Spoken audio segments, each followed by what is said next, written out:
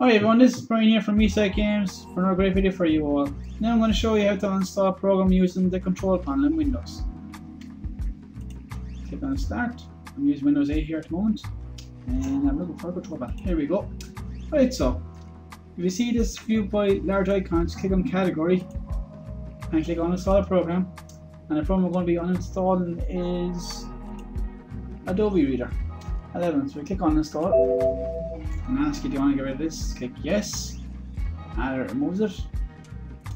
A few minutes later, then ask me to say yes, and a few minutes later the program has disappeared.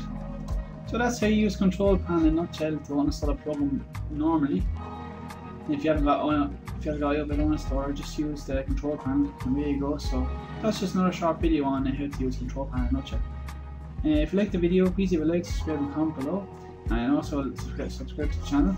And if there's any videos you'd like us to do, same again as I said below, and I hope to see you next video.